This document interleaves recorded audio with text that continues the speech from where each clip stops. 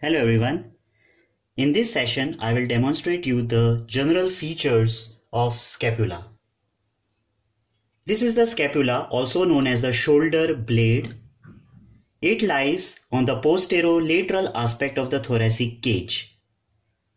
The scapula has two surfaces, the anterior or costal surface which is concave, the posterior or dorsal surface which is convex and has the attachment of spine or spinous process. Then there are three borders: superior border, lateral border and medial border.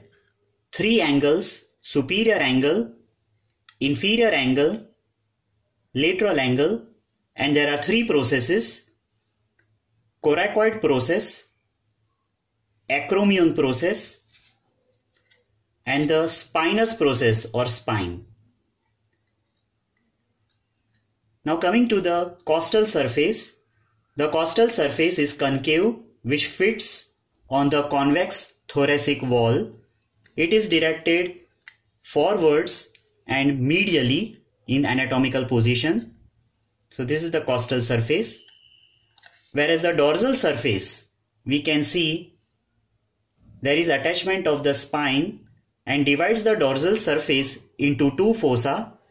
Above the spine, this is the supraspinous fossa, and below the spine, this is the infraspinous fossa. The costal surface is also known as the subscapular fossa. Now, out of three borders, the thickest border is the lateral border. The lateral border extends from lateral angle to inferior angle. So this is the lateral border. In the upper part of the lateral border, here we can see infraglenoid tubercle. This is the infraglenoid tubercle. Then this is the medial border, which is thin compared to lateral border. It extends from superior angle to inferior angle. And this is the superior border, which is also thin. And laterally here there is a notch along the superior border. This notch is known as suprascapular notch. This is the suprascapular notch. Now there are three angles.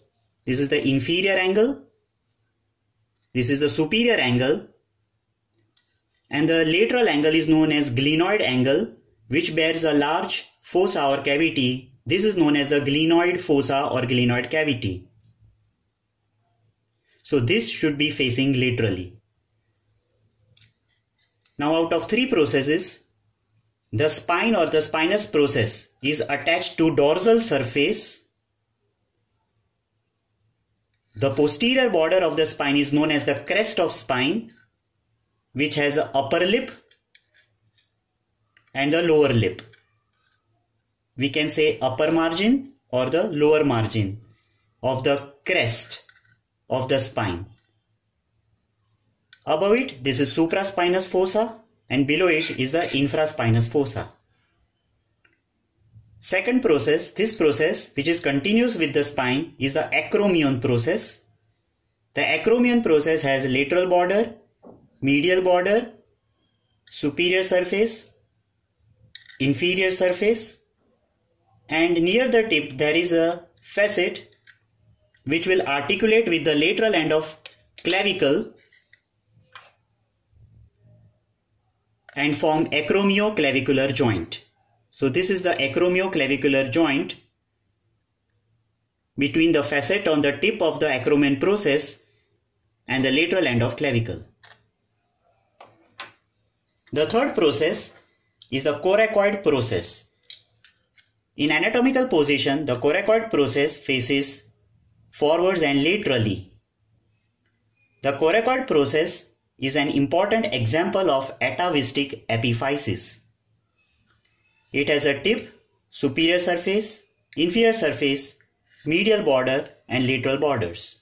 And there is a root of coracoid process. This is the root. Now this notch is the spinoglenoid notch, where the spine is attached to the glenoid angle.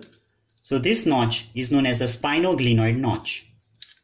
So there are two notches. One is the spinoglenoid notch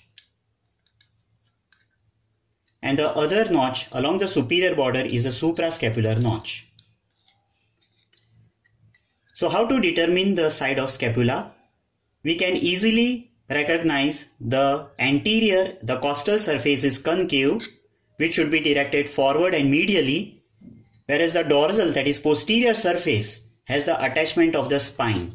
So keep the spine on the posterior side in such a way that the glenoid cavity is facing laterally, forwards and slightly upwards.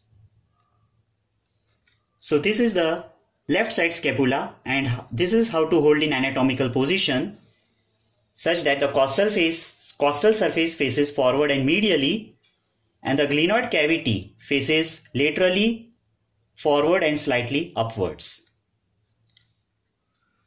So this completes our general features on scapula. Thank you.